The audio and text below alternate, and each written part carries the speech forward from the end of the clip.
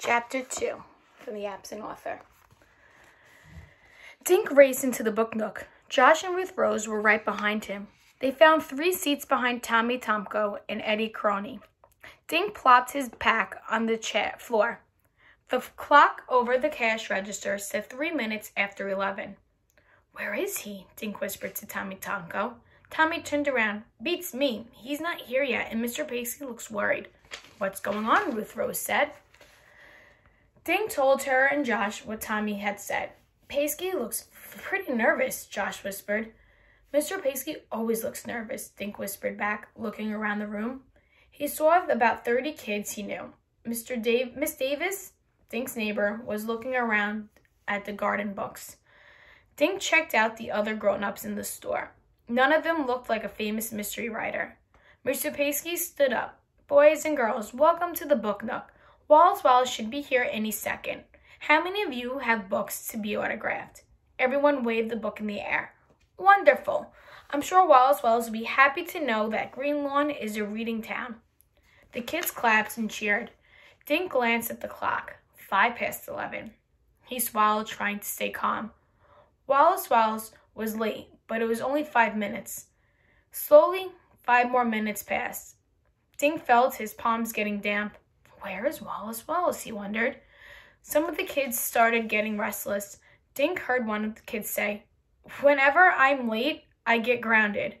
"So where is he?" Josh asked. Ruth Rose looked at her watch. "It's only 10 after, she said. Famous people are always late. Now Dink stared at the clock.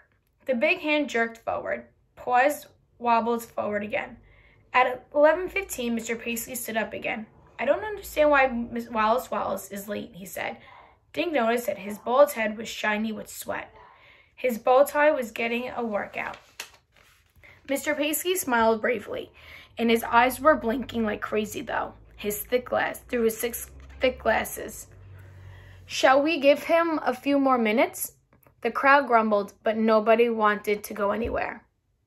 Ruth Rose started to read her book. Josh opened his sketch pad and began drawing Mr. Paisley. Dink turned and stared at the door. He mentally ordered Wallace to walk through it. "You have to come," thought Dink.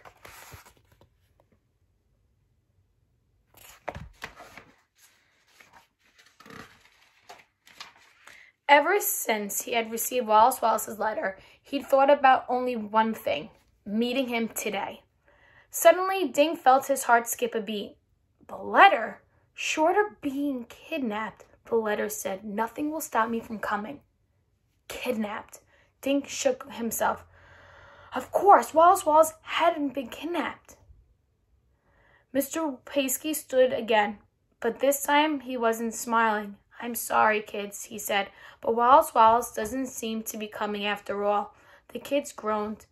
They got up, scraping chairs and bumping knees. Mr. Paisley apologized to them as they crowded past, headed for the door. "I've read every single one of his books," Dink heard Amy Flower tell another girl. "Now I'll probably never meet anyone famous." "I can't believe we gave up soccer game for this," Tommy Tomko muttered to Eddie Crony on their way out. Ruth Rose and Josh went next, but Dink remained in his seat. He was too stunned to move. He felt the letter through his jeans. Short of being kidnapped. Finally, Dink got up and walked out. Josh and Ruth Rose were waiting for him.